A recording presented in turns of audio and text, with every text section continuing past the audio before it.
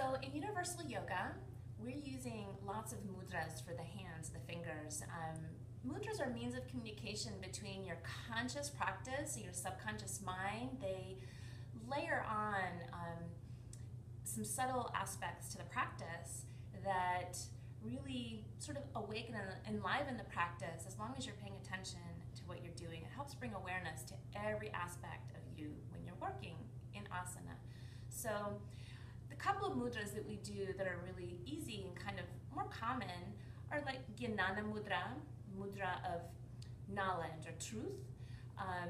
We also do relaxation mudra, and we do attention mudra, which is to flex at the wrist and really extend the index, but let everything else be soft.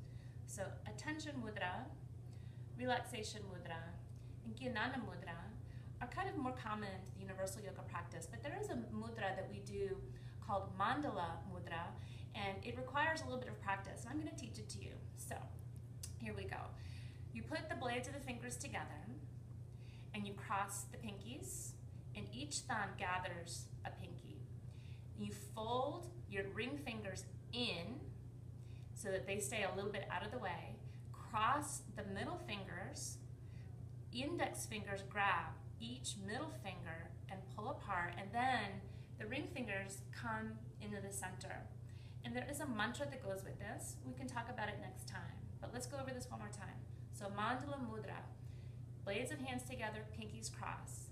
Thumbs gather pinkies, ring fingers come in. Cross middle fingers, indexes grab opposite middle fingers and pull, and then you hold this at the level of your heart. Mandala Mudra. Namaste.